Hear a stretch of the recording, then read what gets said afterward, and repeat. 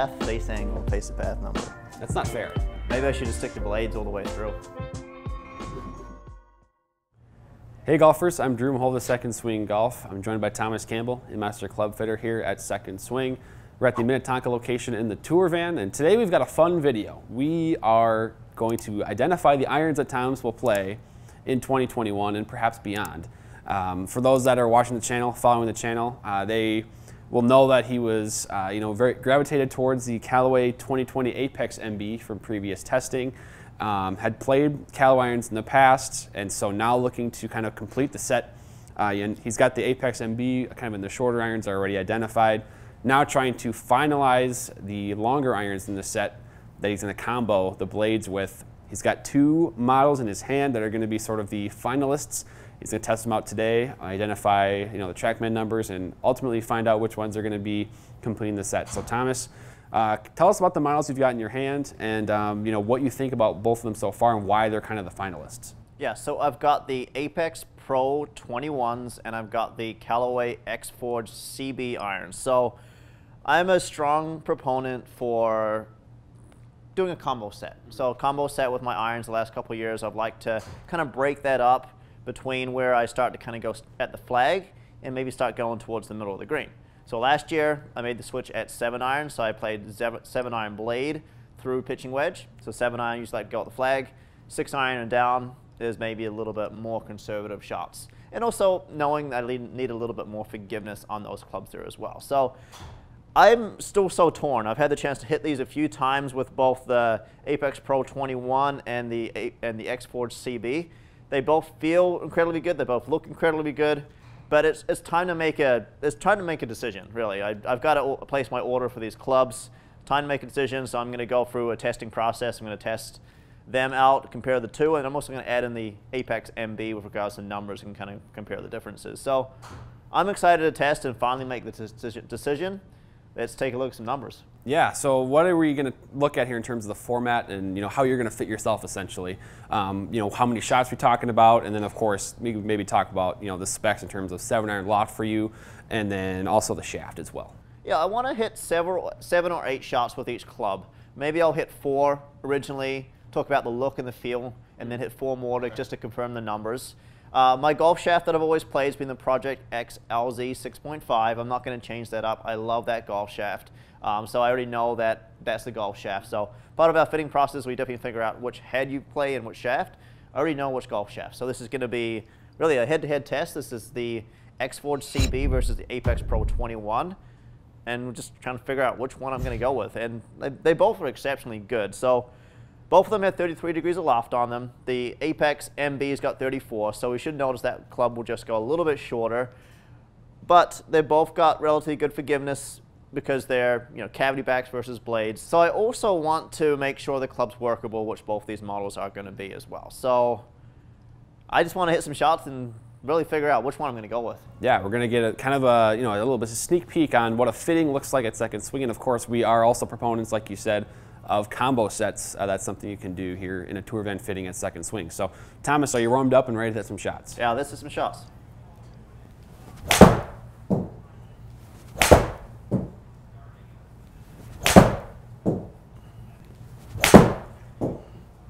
Wow. So Thomas, that was 4 shots with, I think, the iron that you are convinced is going to be the lower irons in your bag, the shorter irons in your bag. Yep. The 2020 Apex MB from Callaway. What do you like so much about that club? I mean, is it the feel? Is it the look? It's kind of, I'm sure it's kind of a combination of all those things. Yeah, it's definitely a combination. Now, it's very sleek. It's definitely very blade-like. It is a pure blade to look down at. But the more important thing is the performance. For me, I know I'm not going to get crazy flyers with this club. If I say, for example, pull it, or we can kind of look at this dispersion pattern right here. You'll notice I had one that I definitely pulled over to the left side here.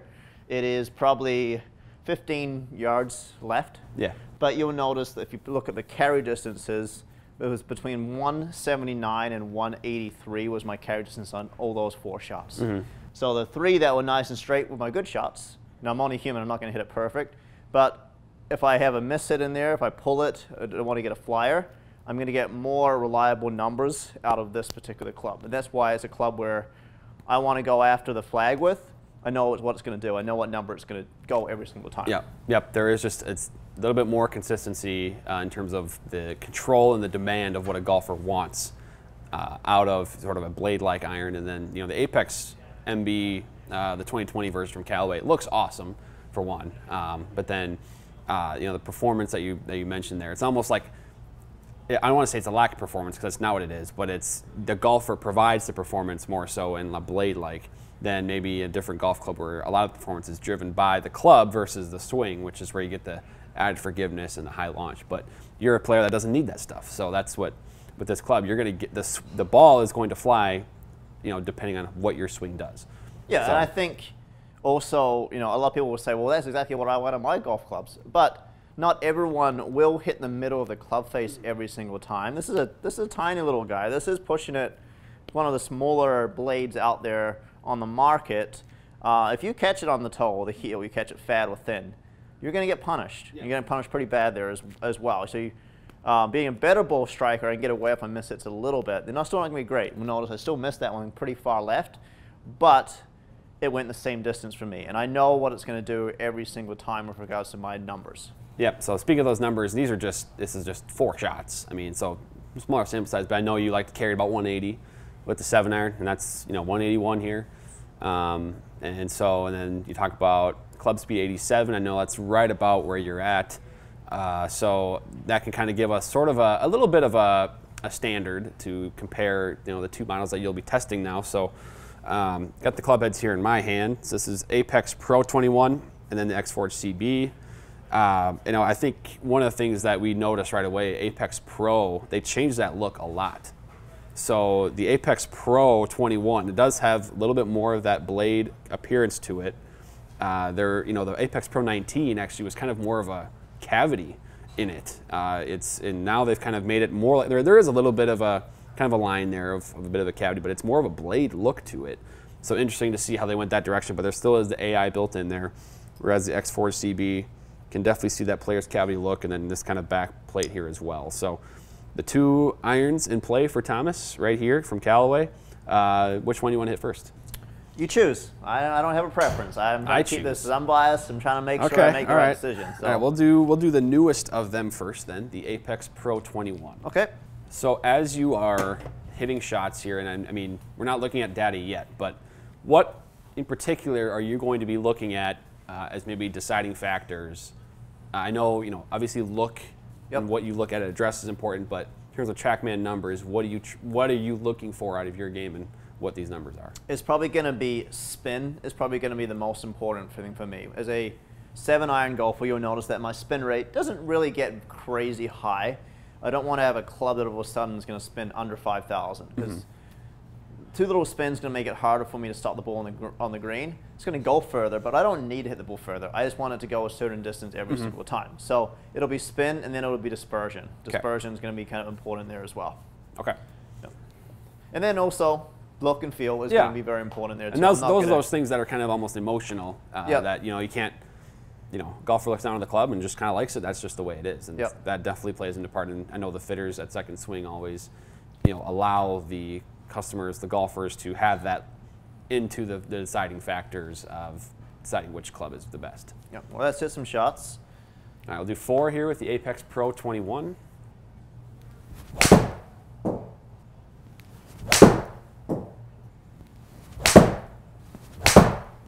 All right, Thomas, 4 shots.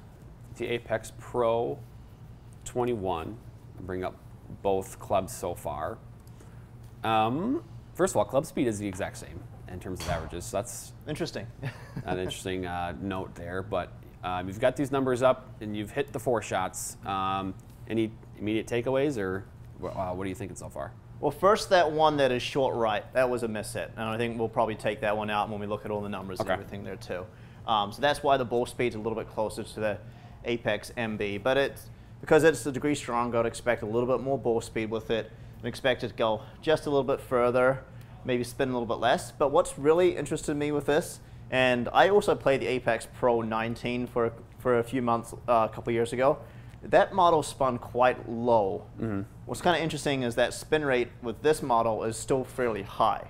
So that's important because I mentioned I want spin out of an iron. So that was kind of the big piece right out of the way, is the fact that the spin rate's almost the same as the Apex MB. Yeah, you can see over here, you know, we're talking about, what, 20 RPM based on 4 shots each so far between the blade model in your bag. So that's, in terms of the spin, you want something that's going to be a similar transition, right? I mean, you're not going to be having another 7-iron in the bag, but saying, you know, the spin characteristics of the club transition smoothly, you know, into the 6-iron, but without, you know, launching the ball way farther or anything like that. So anyway, now when we go to X Forge CB, hit 4, and we kind of come back, do another 4 each, and then we'll see how the numbers stack up. Sounds good. I also kind of just say here, it did sound a little bit louder than the Apex MB right off the bat. So I'm going to be interested to see the feel difference between the X Forge CB as well. So I know the X Forge CB, when I've hit in the past, has always felt fairly soft with the face. But I'll be paying attention to that spin rate for sure.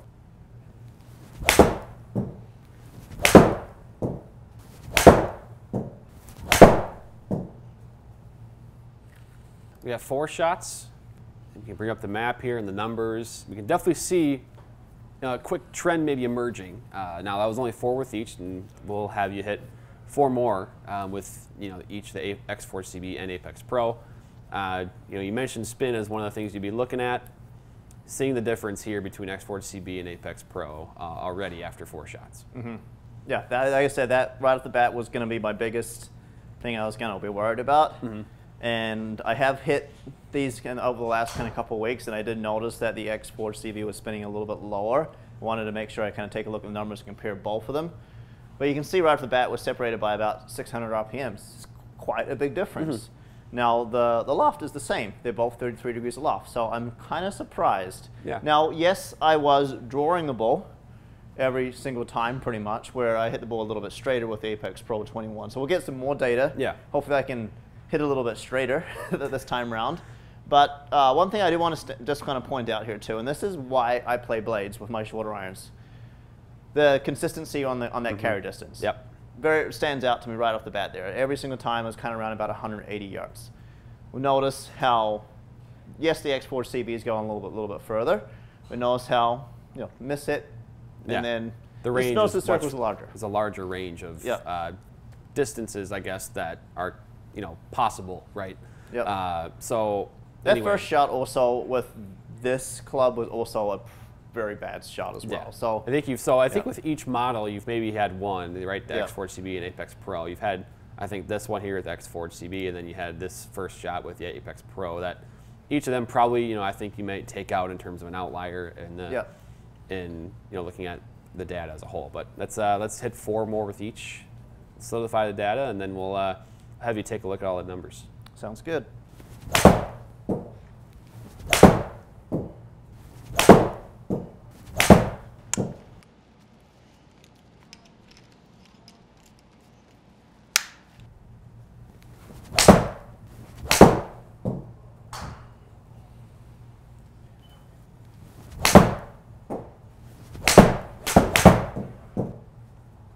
All right, well, Thomas, that's 24 shots now in total, 8 with each of the 3 irons we've discussed today.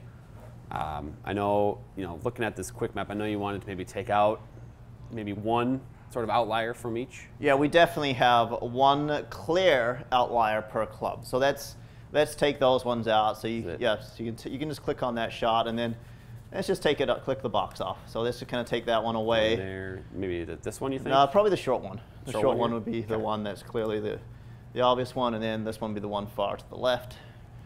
Take that one away there too. So now we've got kind of some really kind of interesting dispersion patterns to kind of talk about, and averages, which is kind of really interesting to touch on. So let's first diagnose the differences and look and feel and sound with these models. So we were talking, the X Forge CB definitely sounds like it's a little bit softer off the face. Definitely feels like it was jumping a little bit more, and we could definitely see that with the higher ball speed and the lower spin. Yeah, I think, and I could notice it just from watching and listening to the shots. that the X Forge CB, maybe out of all three, but certainly compared to the Apex Pro, had that softer sound to it, where it just was muted, it didn't register as much, seemingly. So in terms of that, I know that maybe you prefer a softer feel as a better player. That's kind of what you're used to, that forged soft feel. But in terms of look, did you notice, how about comparing the look at a dress, Apex Pro, X Forged? Which one, is there a preference there, or what do you think? Yeah, so heel to toe, the X Forged CB is just ever so slightly sleeker. Okay. Top line with the X Forged CB is ever so slightly thicker than the Apex Pro 21. One thing I noticed, the biggest difference I noticed is it looks like there's a little bit more offset on the X Forged CB, and then the toe. For some reason, it's a sharper toe with the X Forged CB, where the Apex Pro 21 is a little more rounded. And it's pretty obvious. You put them kind of next to each other there, you can kind of see. If you look kind of at the difference there, you can kind of see. And then maybe the sole was just a little bit smaller also with the Apex Pro 21 there too. But it's kind of shocking. I honestly, coming in thinking probably 75% leaning towards probably X Forged CB in my longer irons. But I've done this testing for a few days now. I've hit a lot of shots with each one. I'm seeing the exact same kind of trend going forward here. And I've got enough data here to trust what I'm seeing here, the numbers. So you mentioned spin was one of the things that you really wanted to find out in this test, but also the dispersion. And kudos to you for swinging so well. Your club path was near zero every single shot. Actually, average zero at the Apex MB, and then we can scroll down here and see some of these, how your club path and all the face angle, things like that, were so near zero the whole time. So I mean, you're hunting the flag throughout the whole test, and then you can see the map on the left here, just surrounding the center of the fairway, right at your carry distance of a little over 180.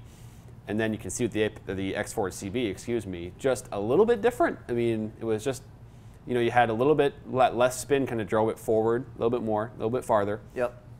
And clearly there's just a little bit wider. It's covering a little bit more ground. So, now that's just what I'm seeing. But I'm seeing the choice here seems to be Apex Pro 21, or even not a combo set.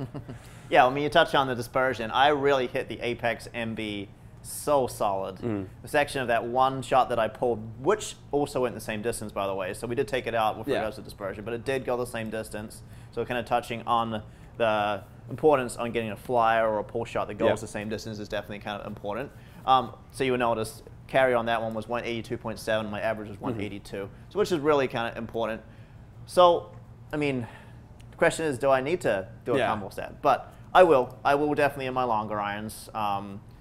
Maybe 4 or 5, maybe make that transition at 6 or 7 iron. Okay. Definitely going to play a 7 iron with the MB, and that's what I did last time around, and then transition to the cavity back at a 6 iron.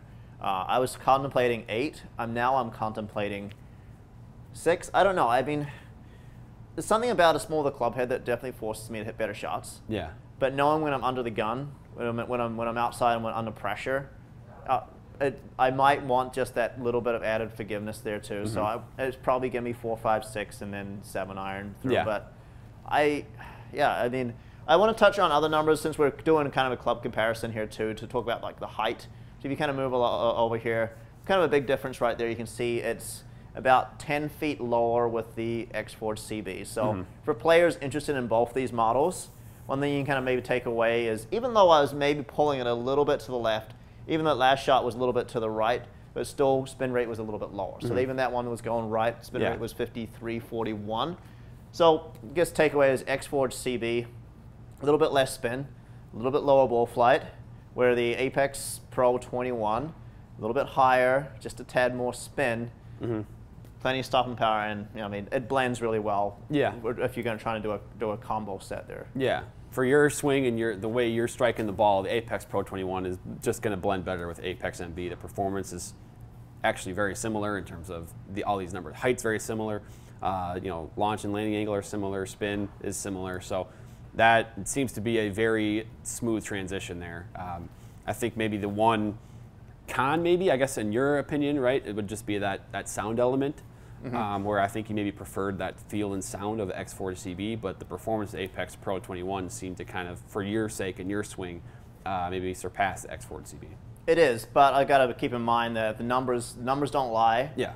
Forgiveness in a 4, for me, combo set 4, 5, 6. If even a player that's playing the 7-iron, you know, I'm going to be playing a lot more wedge shots. My scoring shots are going to be from 7-iron, when I'm going at the flag, more workable, and that's, you know, more the shots that I play on the courses. I'm not going to be playing a whole bunch of shots with every single round with the Apex Pro 21s. Yeah. But when I do have to hit them, when I've got to hit that 4-iron, when I've got to hit that 5-iron, 6-iron, I'm going to want forgiveness, and I can probably get over the fact that it just sounds just a little bit a little bit harsher off the hands. Now it's not bad or anything like that, but I know performance is going to be there, and that's kind of the most important thing. Yeah, ultimately this test was to get you the performance that you needed at the top of the iron set. So it looks like you've got an answer, you've got kind of a decision made based on this.